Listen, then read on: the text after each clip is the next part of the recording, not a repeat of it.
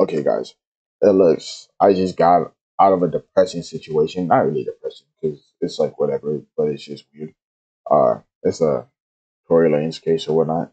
But Lo addresses a cheating on his ex. About time he addressed it, cause bro, in almost every video they did on playback, this was a comment like this. That was a comment like this. So yeah, let's check this out. This is from their podcast, so I might have to check out the podcast later on my own time, cause or I might watch it in the background if I'm doing some random shit on GTA. But yeah, What's your relationship status?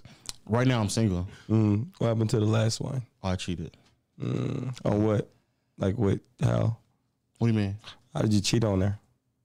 What do you mean? I cheated. With what? Like what? Like a woman? Yeah. Okay. I didn't say what?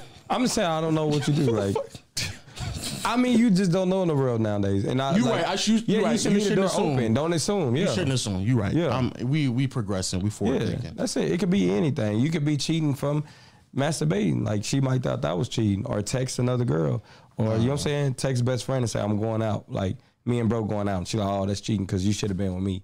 Okay. Right. You know what I'm saying? So it's really like I said, it's a mindset. Are you gonna do stand up? I'm actually doing this.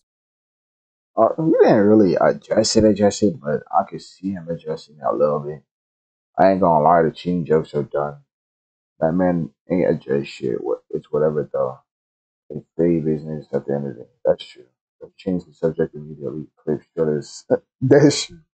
I have to use lotion daily because I get ashy. It's amazing. You should try it. Addressing the cheating allegations while having ashy feet is crazy. Bro, you gonna do stand up the very end of the clip fades. Bro did not want to talk about that shit. True. But who wants to talk about it? Like you probably want to talk about it in private with the person, but that's your public. So what can you do about it? Like, subscribe, see you guys later. Hope you have a good day and night. Bye.